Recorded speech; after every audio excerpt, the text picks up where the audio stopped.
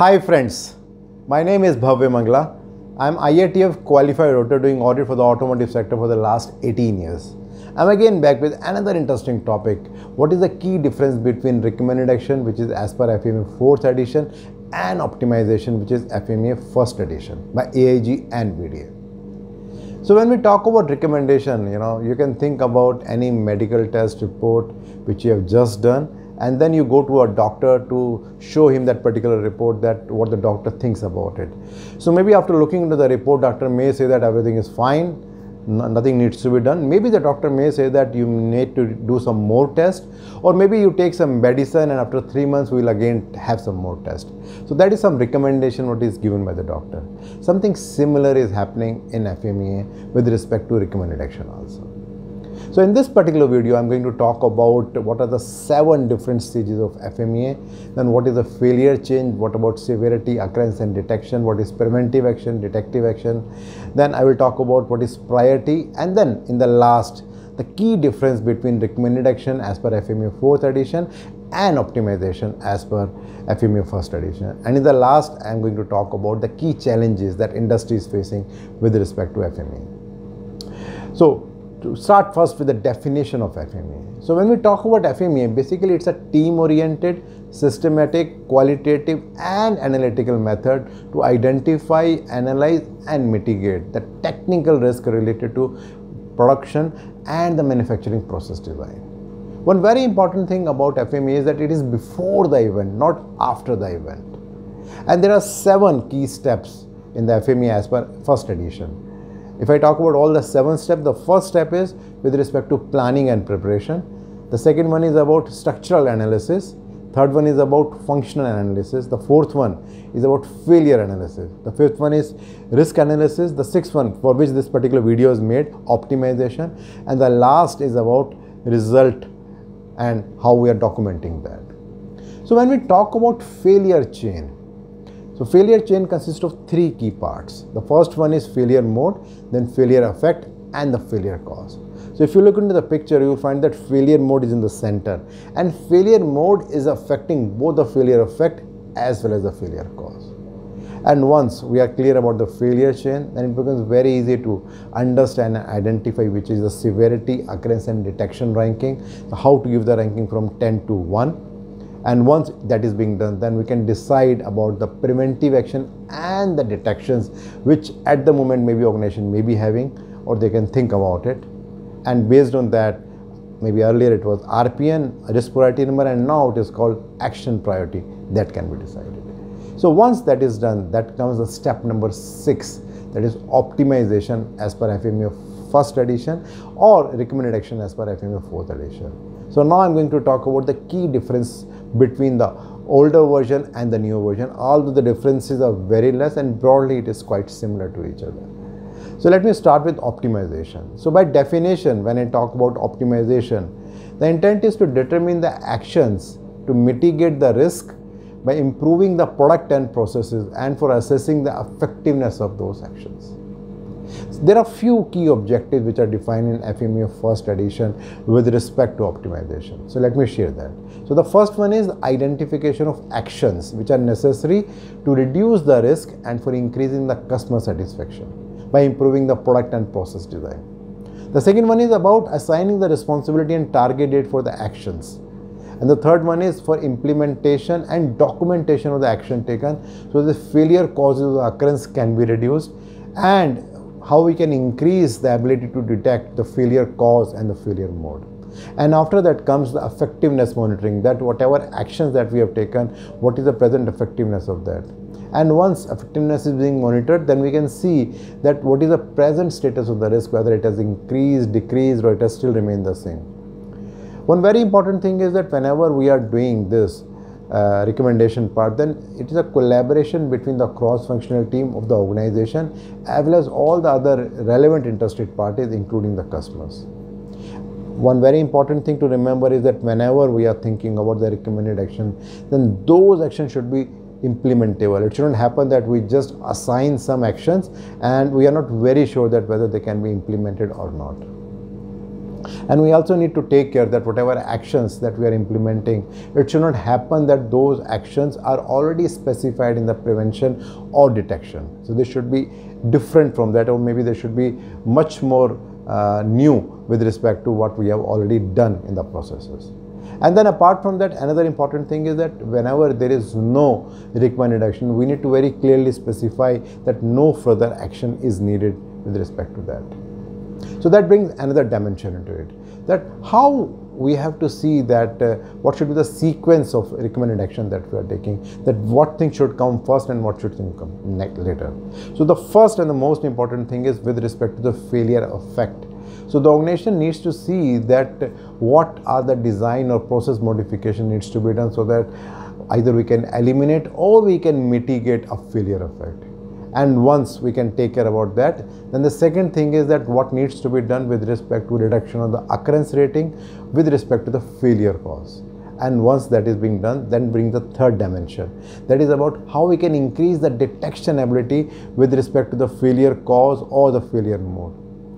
One important thing to understand is that whenever we are doing any design or process modification, so in that all the impacted design steps needs to be evaluated again.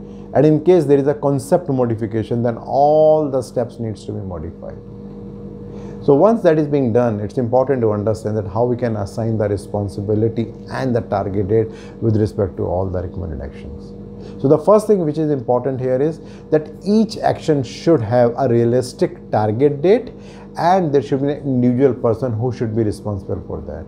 And once we implement whatever actions that are being there, on that basis, then we need to see that what is the effectiveness with respect to that. Now there can be some different stages with respect to whatever actions that we are taking. So there can be 5 or 6 different stages with respect to that kind of action that we are taking. The first thing is as simple as open, that we have not defined any action because we may not be sure about it, that what needs to be done.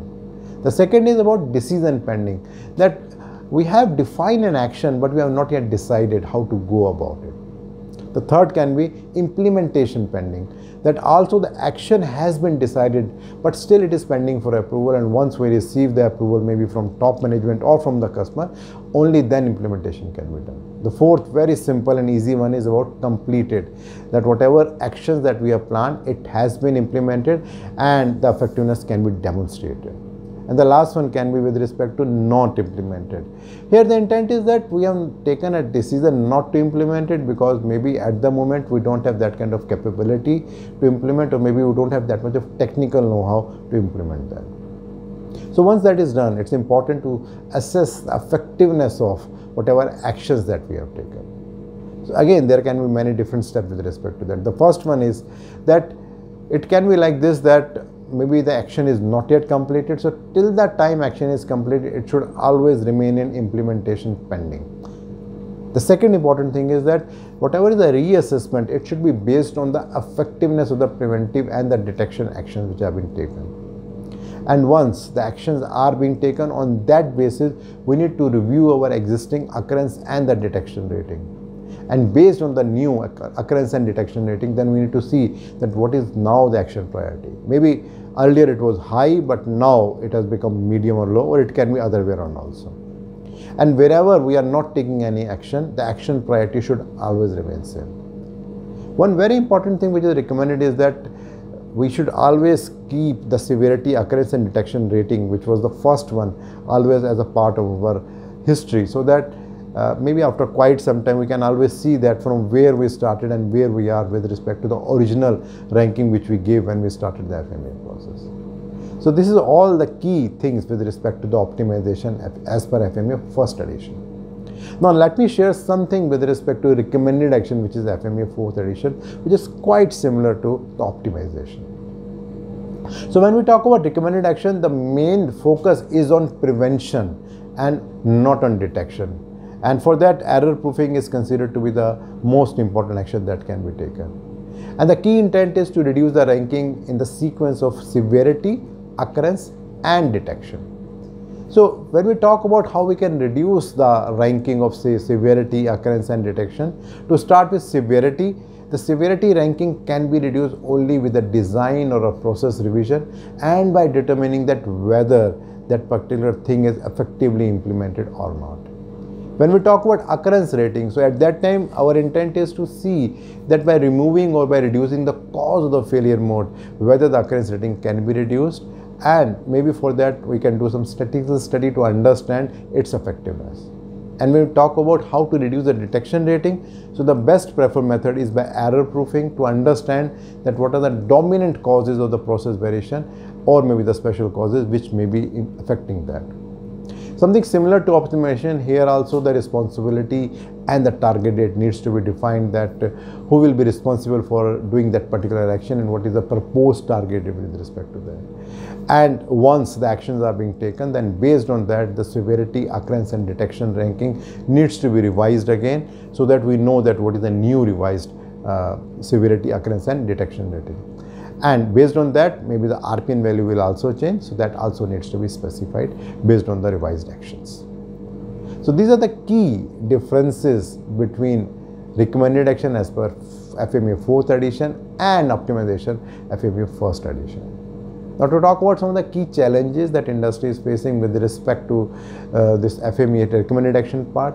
The first one is how often we actually write any recommended action in the FMEA that we are doing, maybe for process or maybe for the design. We need to see that. And secondly, even if we are putting up any recommended action, how often we are actually reviewing and verifying that whether it is implemented or not, and how often it is an input to the top management, so the top management knows that what actions are pending and what needs to be done, so that we can avoid or we can mitigate those risks. So it's very important to understand that. So if I talk about what I covered, I started by talking about the 7 key steps with respect to the FMEA process. Then after that I talk about the failure chain. After that I talk about severity, occurrence and detection rating, followed by how we can do the preventive and detection actions, then action priority, and then after that I talked about key changes with respect to recommended action as per FMEA 4th edition and optimization as per FMEA 1st edition. My next video will again be in line with the FMEA series, and that is about the structural analysis, which is step 2 of the FMEA. Regularly I am getting a lot of feedback from your side and they are helping me to understand your expectations. So please do continue that. And in case you want to understand about this particular video in much more detail, if you see there is a link below, if you click that, you will find a blog there, and there you can understand this particular video in much more detail. And in case you are liking these kind of videos and blog, you can always recommend to your friends and colleagues, and you can also subscribe to my YouTube channel and my website bhavyamangla.com. Thank you.